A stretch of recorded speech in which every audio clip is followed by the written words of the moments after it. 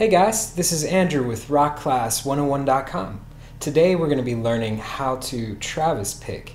And Travis picking is a right hand technique that basically it's a picking technique where your right hand stays the same and the chords change.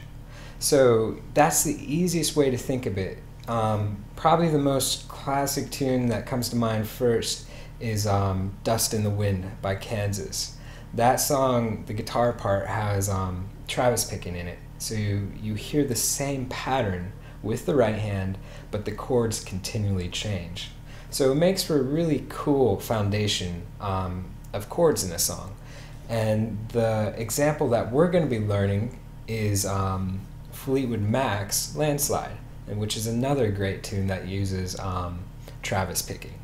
And this lesson, guys, is available completely free with basic membership at rockclass101.com. Just sign up for the basic membership and you can download the tab to follow along with and learn this note for note with me.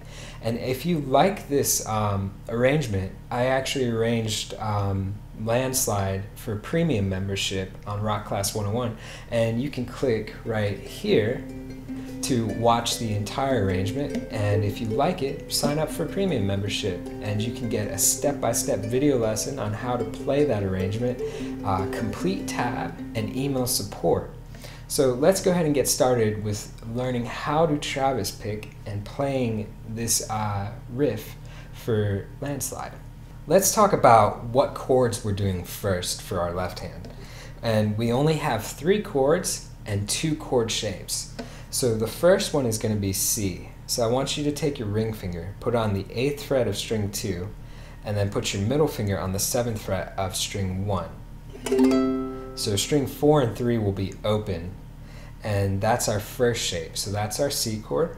Our second chord, just move this shape down a half step, lift your middle finger up, and put your index finger on the 5th fret of string 1.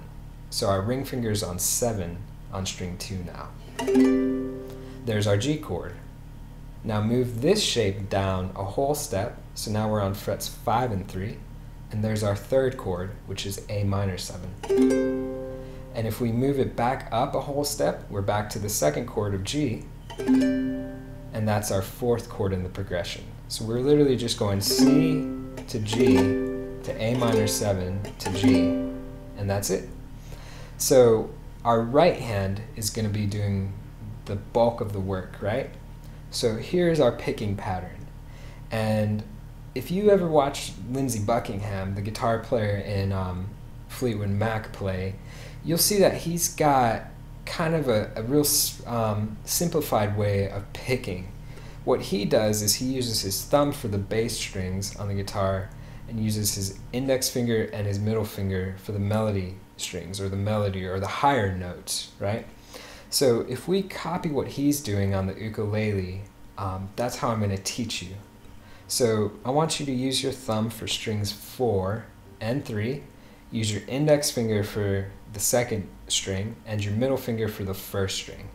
Alright, so here's our first picking pattern. We're going to pick string 3, string 2, string 4, and then we're going to hit string 1 and 2 together, so you can pluck that. Okay? So again, we have 3, 2, 4, string 1 and 2 together. Okay? And then in the tab, this is written as 16th notes. So we can even simplify it in our thinking right now and think of it as 8th notes. So if I was to count it, each note has an equal value in the length that it lasts. 1 and 2 and. Okay, so there's the first half of the pattern. The second half of the pattern is going to go string 3, string 2, string 4, string 2.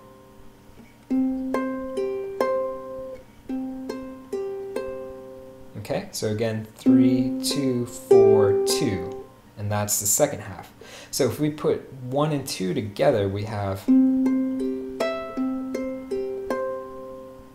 all right, pretty simple, right? And if I count it, we can think of it as 1 and 2 and 3 and 4 and.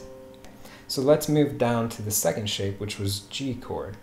Now the only difference here is that you're going to leave off the last note. So we're going to end the pattern on the 4th string, and that's going to last an extra note length. So it's 1 and 2 and 3 and 4. Okay? So if we put the first two together, we've got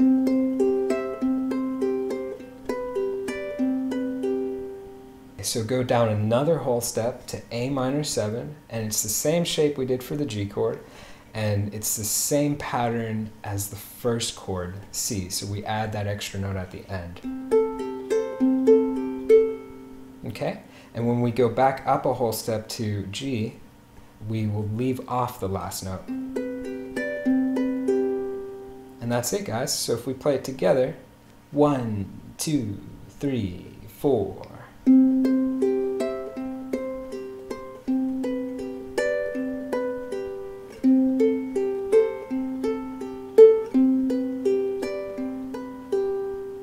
Okay, so that's basically how it sounds, guys. So one thing to remember is keep it steady in time, work it up to speed. So go slow and then gradually increase your speed. And eventually you'll get it up to speed of the record, which is about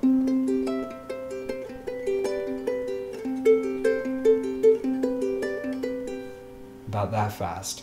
So I hope you guys enjoyed the lesson. Remember, the tab for this is completely free at rockclass101.com. If you want to learn the entire arrangement for Landslide, you can sign up for premium membership. And remember, you get the complete tab, step-by-step video lesson, and email support. So I hope you guys enjoyed it, and I'll see you in the next lesson. Thanks.